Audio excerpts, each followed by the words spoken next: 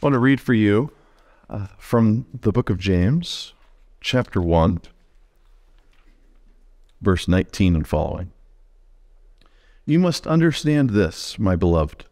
Let everyone be quick to listen, slow to speak, slow to anger. For your anger does not produce God's righteousness.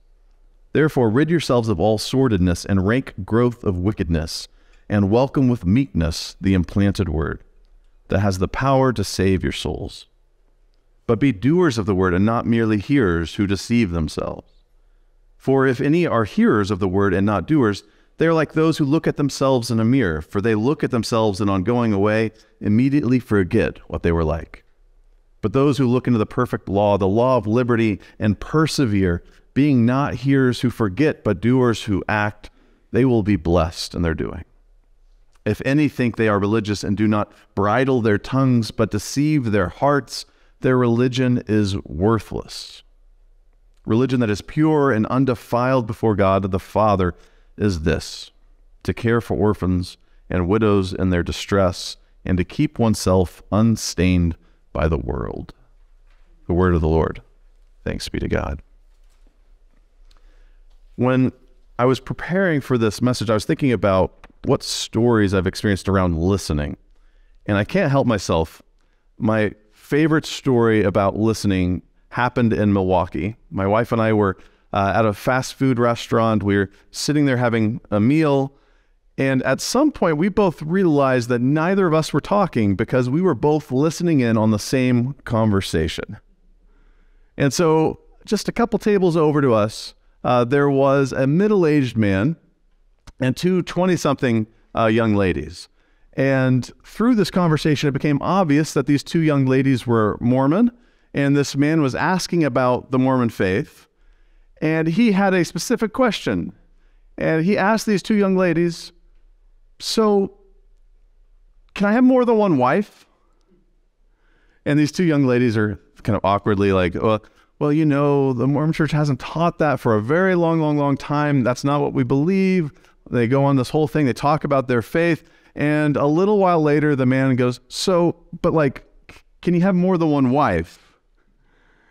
And you're like, man, this is an awkward conversation. It's already just awkward because I'm sure these two young ladies are like, oh no, like this is like, I was preparing for one faith conversation. I was not preparing for this guy who's just trying to find out if he can have a bunch of wives.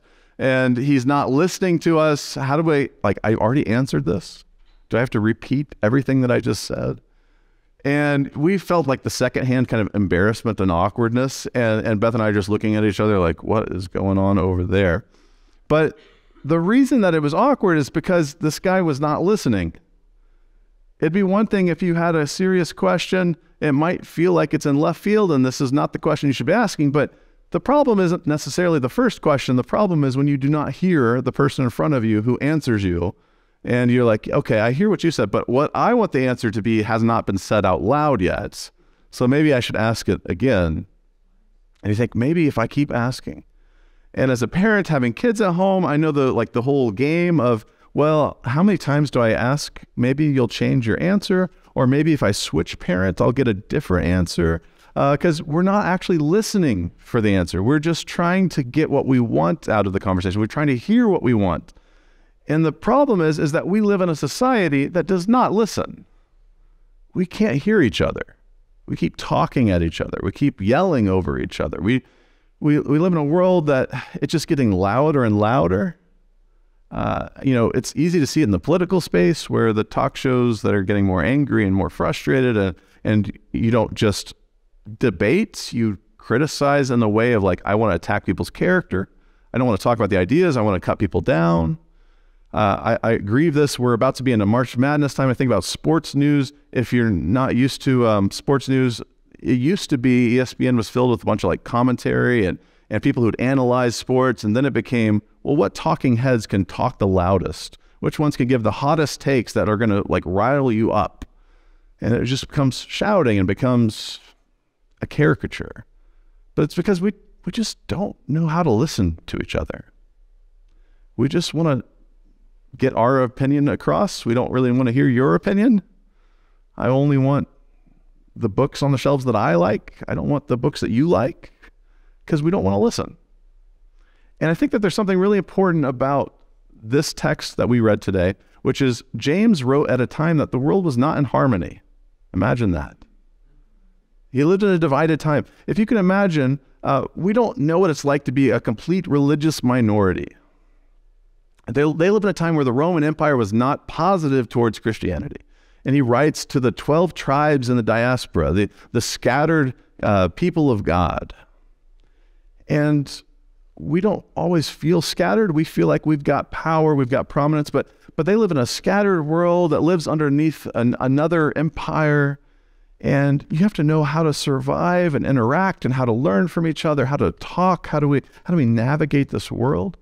I mean, these early Christians, they took the gospel into all these different places. They had to understand the desires, the needs, the problems of all kinds of people.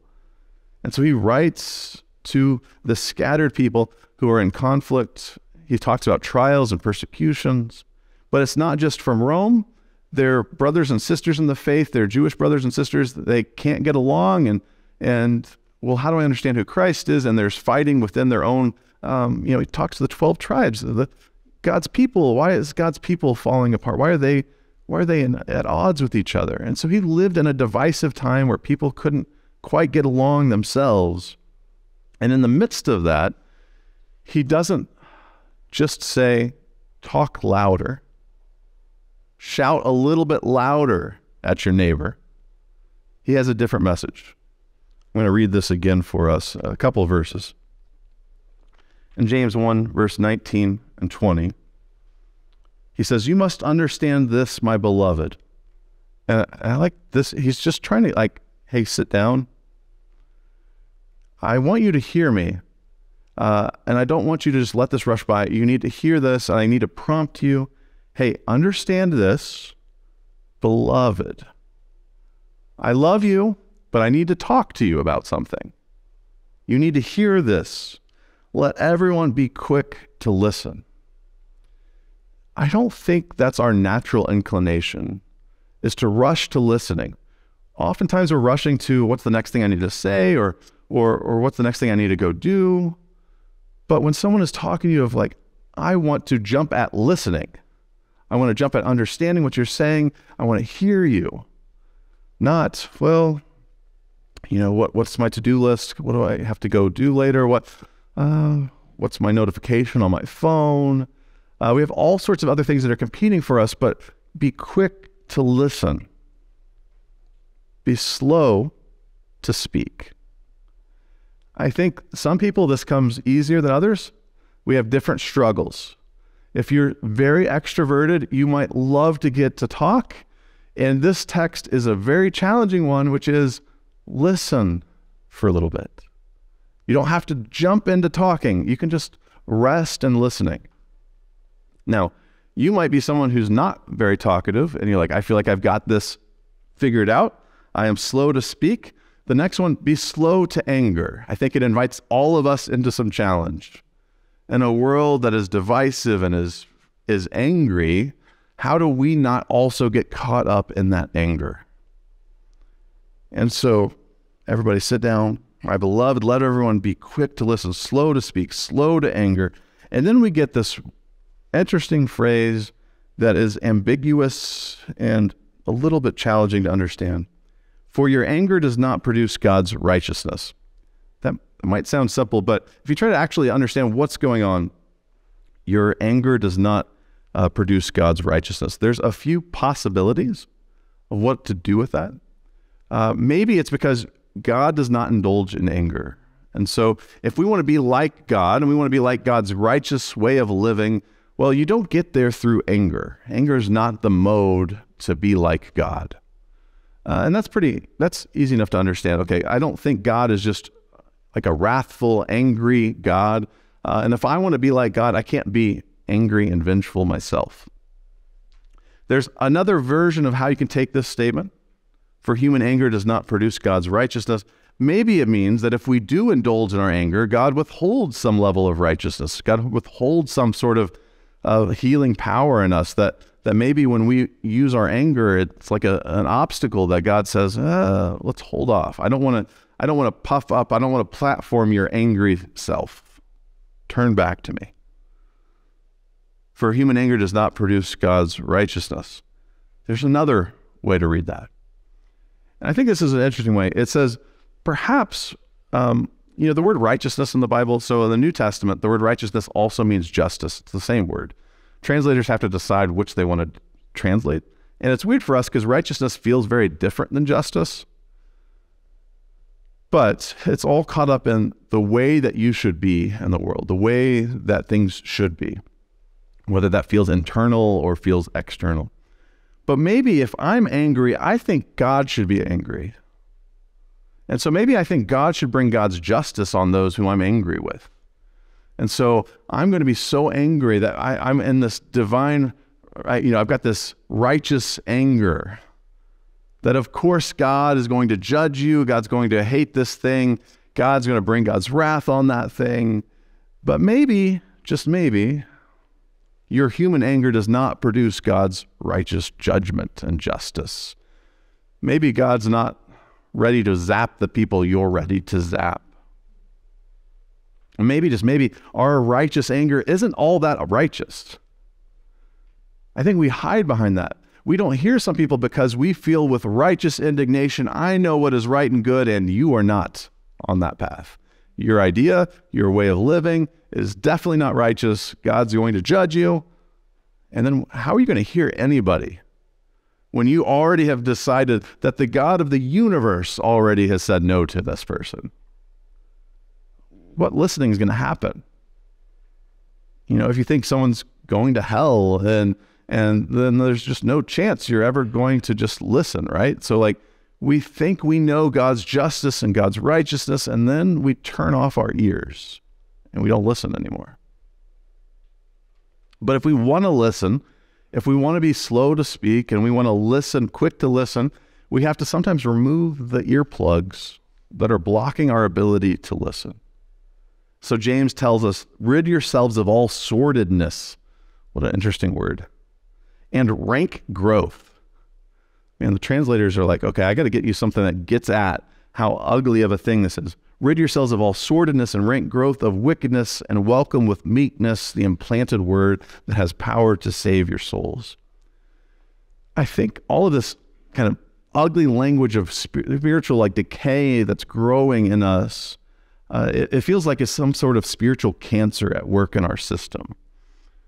And I know that we face the challenges of our physical health and deterioration, but sometimes there's some spiritual unhealth that when you let it grow, it festers, it gets bigger and bigger. And one of the things it does is it makes it hard to listen. Because as you start to get more angry or more prideful or more judging or all of those things, suddenly it starts taking over. And so James calls us we got to take care of the spiritual growths that are unhealthy, that are blocking our ability to hear. And so some of us, we might recognize that when we have this thing growing in us, that somehow we stop hearing from God. We just don't listen. We feel just the silence. And so maybe we need to be intentionally trying to figure out what in my body, what in my soul, what in my spirit do I need to let go of? What needs healing? And what do you just rest in that? For me, one of the things that I've loved the most in prayer life as I've gotten older is just having time of silence. Not having to talk about things, not having to say a bunch of things, but being quick to listen to God. Just, God, what do you have to say? I'm going to try my best to be quiet. And you could do 5 minutes, you could do 10 minutes, you could do 30 minutes, you can do whatever you want, but just turning off all distractions, just listening and resting and saying, God, what needs healing in me? What needs healing? And it's not just that we can't listen to God. We also struggle to listen to each other. How are we creating intentional spaces where we want to hear from each other? Maybe that's turning off the phone and saying, okay, I'm here with you. I'm not somewhere else. What do you got to say? One of the things that I've loved in our own community is one of the benefits and one of the reasons for our cafe on Wednesday nights is that we said that it matters that there's a space for people to be able to talk. It's not just about like having fast food and just like, oh, I got my food. And it's great to get food. If you're hungry, food matters. But beyond that, what is it to have a space where at least just you and a server can interact a little bit? Maybe you might have friends, maybe you might have family, and just coming and sitting and talking for a little while, that matters, that there's some meaning and importance to just being able to talk. And for some of us, we don't listen to God, we don't listen to each other, but we also don't listen to ourselves. That maybe my body's telling me I'm a little too stressed. My anxiety, my stresses are pulling me so tight and thin. I gotta listen to my body. Like, what's going on with me right now? And so maybe we need to journal, maybe we need to pray more, maybe we need to go to therapy, maybe we need to listen to our bodies. We need to do something and say, okay, I'm not listening hands, feet, heart. What do I need to hear today? And I think it's important that we learn that listening is about more than just hearing and understanding. Listening is about doing too.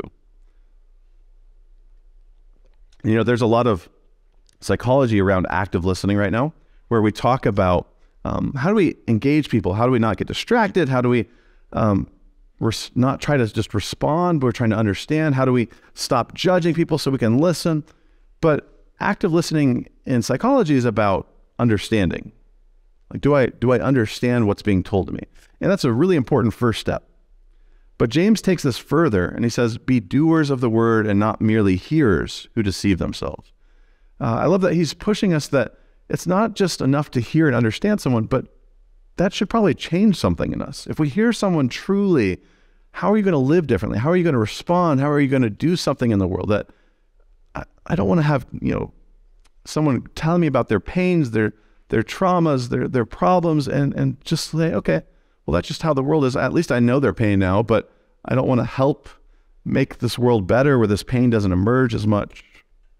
And so James tells us, for if anyone is hearers of the word and not doers, they are like those who look at themselves in a mirror.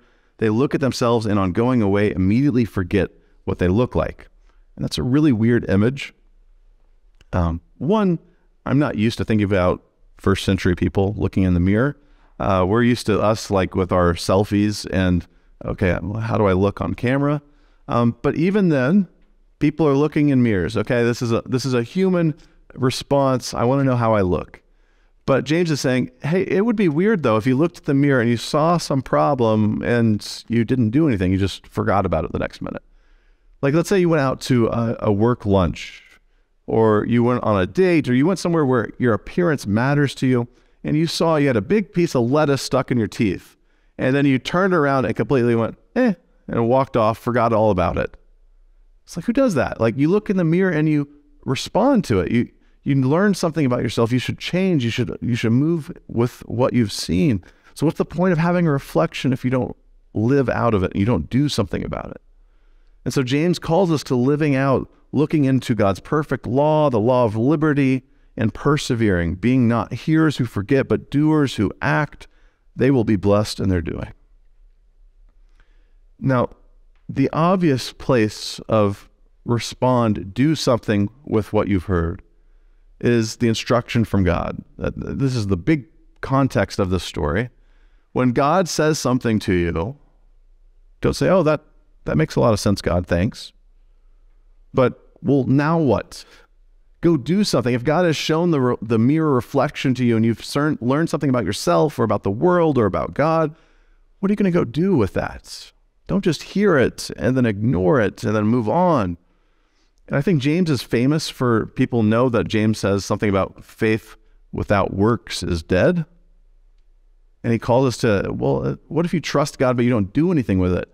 And I love that this story here is listening without works is dead. You haven't actually listened if there's no change, there's no response, there's no action. And so what is it to hear a gospel of freedom? That God says you are free from being slaves to sin, from being divided as society. If you hear this great good news and your life hasn't changed, what's going on? If God says you are made in my image, You're not meant to be looked down upon. You are not less than those who have more power and money in your society. All people are equal. Yes, men and women. Yes, Jews and Gentiles. Yes, slaves and free. All are equal. If you then hear that message and then you don't do anything different, you did not hear the message. So when I go into those church communities in those first centuries and the slaves are still being thought of as less than and being mistreated, and the people with money are still eating communion before there's any food left, before the other people get off of work because they're working late hours. And you get people like Paul saying, hey, save some food. Don't eat it all. Just because you don't have to work, that doesn't mean that somebody else doesn't need food. Or what is it for people to keep telling the woman in the story that Jesus shows up to Mary Magdalene? Go tell the disciples that I've been raised. And the men are like, I need to see it for myself. I'm not going to hear your testimony. And there's a lot of men throughout these centuries who have not listened to a lot of women's testimony. What's the point of saying we're free, that male and female, it doesn't matter. Slave and free, it doesn't matter. No category matters. All that matters is who God made us all into being. We are all in God's image, loved, redeemed, renewed. If you hear that and you don't do anything with it, you didn't hear it. And I know we still live in a society where it's hard to find the great diversity of God's kingdom in worship together. It's hard to find it in life together, of like living out that great, beautiful calling. And that's one of the things I've loved with our cafe, is that you have a room full of people who have very different perspectives, different backgrounds, different experiences.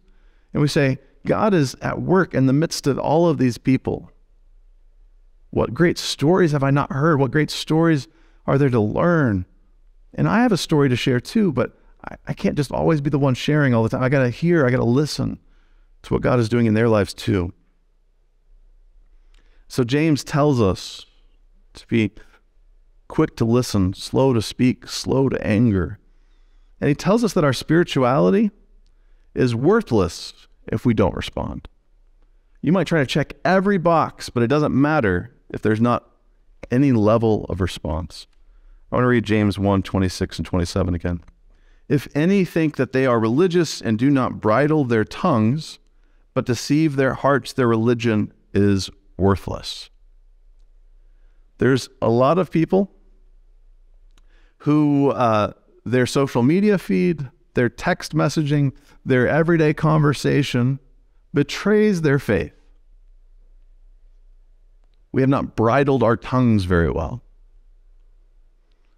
What is it to be called to a way of love, loving our neighbors, loving our enemies? Does our tongue reflect that kind of love? We deceive ourselves sometimes, thinking, well, if I went to church, and I went to church on daylight saving Sunday, surely that's enough, God, right? I don't actually have to talk different, do I? I don't have to listen, do I? Because I checked that box. And I know a lot of other people did not check that box. That must mean I'm on the good side, right? But what is this worth if my tongue has not been tamed in some level? And we all know the moments when you've been angry and you've shouted something at somebody, you've said the thing that just has cut somebody down when you were supposed to build them up. We all have work to do with our speech, with our listening. And so, can we be hearers of the word and doers of the word, and not just take faith on our religiosity? And so, what has value? Religion that is pure and undefiled before God, the Father, is this: to care for orphans and widows in their distress, and to keep oneself unstained by the world. God says, okay, I want you to look at the people who are not listened to, who are overlooked, who don't have as strong of a voice, as loud of a voice in society. So orphans, widows, the stranger in your midst. How well are you caring for them? Because that shows how deep Your love for God is at work in how well you are living out this calling, this new life. And so, who needs to be heard? Who needs to be seen? Who needs to be loved and cared for? And so, how well are we living out what God calls us into? I think a lot of people have a frustration that they're like, well, if Christianity was anything like Jesus, I would be all for it. Because the complaint is that, well, I just don't know Christians who live that way. I don't know a church that actually lives this out. What if we said, okay, I want to read my Bible and I want to hear from God. I don't want to hear myself. I want to hear something from God. Please, God, talk to me. Tell me where there's spiritual unhealth that I need to heal.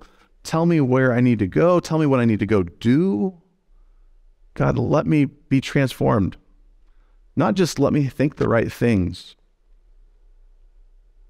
But how do I hear the people around me? And so my encouragement today is that we might not be like that person on that McDonald's dining room where we were like, I am dead set on one thing, not also recognizing the unhealth of the one thing that I'm dead set on. God, I need this thing. Please, just this thing, just this thing. Maybe being a little more receptive. God, I think this is what I need in life, but also show me if I'm just completely out of bounds here. Like that, this is not actually what I need, then please take another path. But God, I need something. Please tell me, what's wisdom look like for my situation? Are we willing to look ourselves in the mirror? There's one side of that, looking in the mirror and saying, you know what? I've got that spiritual mole that looks like it needs to be checked out. You know, that doesn't look quite right? Like I think I need to examine this a little bit more. And I think we all have places. I know that we could easily say there's a lot of people, there's a lot of Christians who really need to look in the mirror. But the truth is we all need to look in the mirror. Lord, point out those places I still need healing. But there's something else about looking in the mirror, because you are made in the image of God. There might just be something hopeful in looking in the mirror. You might realize God's goodness by looking in the mirror. You might see who God made you, who you can be by looking in the mirror. And so we look to the mirror not just to see where there's unhealth, but to see where God's goodness and blessings might reign more pronounced in the world. So are we willing to look in the mirror? And my biggest hope, would we do something with that? It's not just enough to look in the mirror to see yourself as you are and as you could be, but go live that. If you want to be more patient, it's a tough thing to ask for because you're going to have to be patient. God, I need the fruit of patience to grow in me. Go live it out. Go find a place to go be patient. Go practice. If you want to be more kind, think about how your words are being heard by people. Practice kindness. Sometimes we feel like, well, I don't know, is this too worksy, this book of James? You know, it's talking about all the doing stuff. You know, does the doing stuff matter? How do we love God and love neighbor without doing something about it? It's just a natural effect of, if you tell someone you love them, it should affect the way we live. And so may we be willing to look in the mirror. May we be willing to act, to live out this great calling. May we be blessed. May we find life and extend that to others. Would you pray with me? Lord God, we ask that no matter what words have been said today, no matter what music we've played, no matter what prayers have been offered, that beyond all things that we have heard from you today, keep our ears tuned for you. Lord, we ask for the courage to look in the mirror, to see the places that still need healing, to see the goodness that we don't often see in ourselves, to see how you see. May we find encouragement and energy to follow you, to follow you out into the world, to trust that you've been at work in other people's lives in ways that we don't know yet, to be curious to find out people's stories and your story. Lord, we ask that we might not neglect the cries of the oppressed, the cries of those in need, that we might hear those things and minister into those spaces. Lord, we ask that you might calm our spirits, our anxieties, our stresses, our distractions, so we might hear afresh today. It's in your name, Jesus, that we pray. Amen.